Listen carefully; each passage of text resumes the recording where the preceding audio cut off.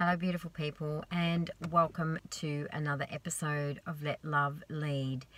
Today, I want to share the actual steps that I use sometimes multiple times a day to transcend and transform a fearful feeling that might come up in my body.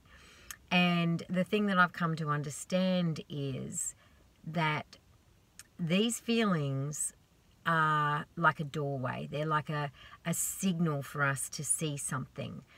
But we have become so used to reacting to the feeling in order to avoid it that we're missing the opportunity. So in my experience in life, and particularly in the last couple of years since I've really been doing this deep inner work of sitting in stillness and listening to silence, is that there are two choices when we feel something. So feeling something can sometimes just be a sensation in our body. It can be a verbal response. It can be, people use the word trigger. You can feel activated by something. Whenever that occurs, the very first thing to do is stop. Because from that point, you have got two choices.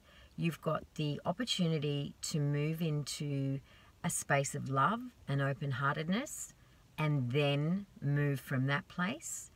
Or what most of us tend to do, because we're not in any way taught to do this work, is to react or respond from that fear, that cortisol hit, that uncomfortable reaction that kicks up in our body.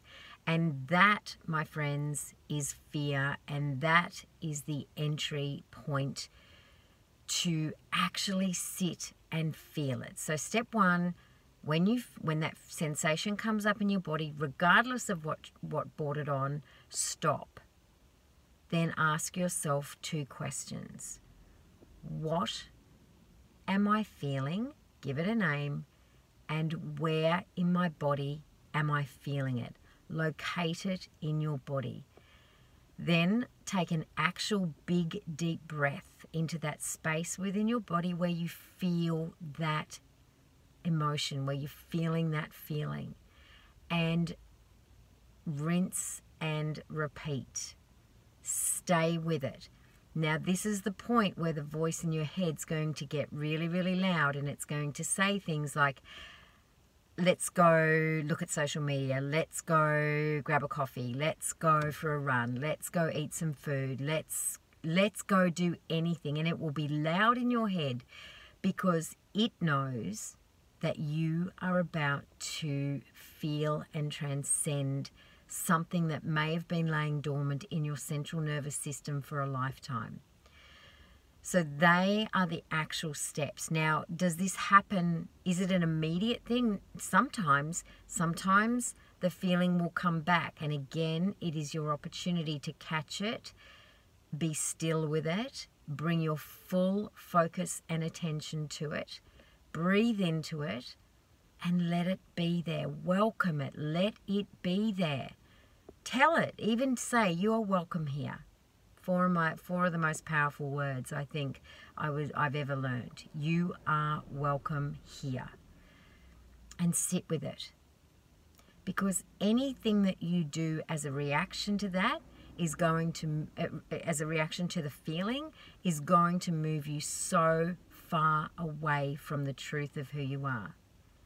When you sit with it, you will actually start to become the very essence of what you're here to be, which is love, peace, joy, and what you do from that space will actually change the world.